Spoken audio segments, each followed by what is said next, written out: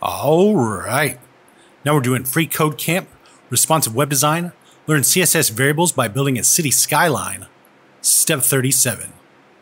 So now we're going to move the position of FB4 relative to where it is now by adding a position of a relative and left of 10% to it. We're going to do the same for FB5, but we're going to use right instead of left.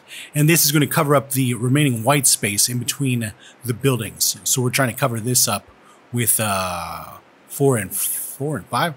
1, 2, 3, 4, and 5. These two right here.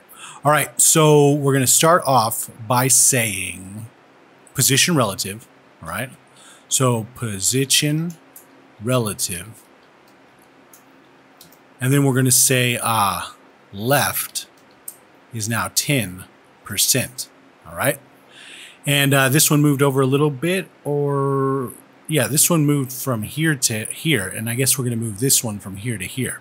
So now we're going to just take this right here, we'll copy it, and then paste it right here, and let's change this left to right. All right, and so that moved the green one over to here. And let's check it. Looks good, and submit it. All right, now we're on to step 38, and we'll see you next time.